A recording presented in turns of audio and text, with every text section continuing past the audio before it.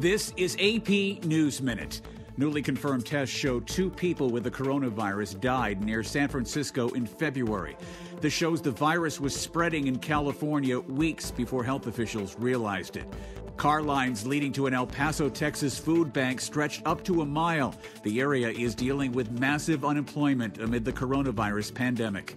Montana's Democratic governor is easing some coronavirus restrictions. Churches can now hold Sunday services, and some businesses can open as long as they practice social distancing.